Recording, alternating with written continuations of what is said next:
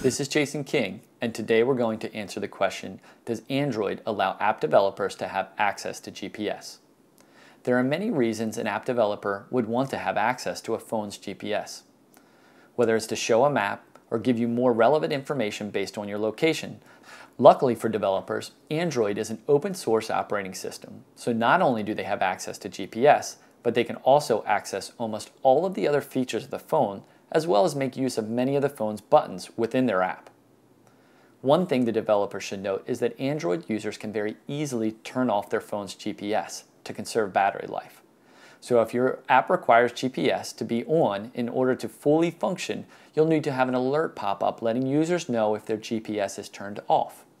Also, when a user first downloads an app, they will have to grant permission to your app to be able to access GPS. I've just answered the question, does Android allow app developers to have access to GPS? And the answer is yes.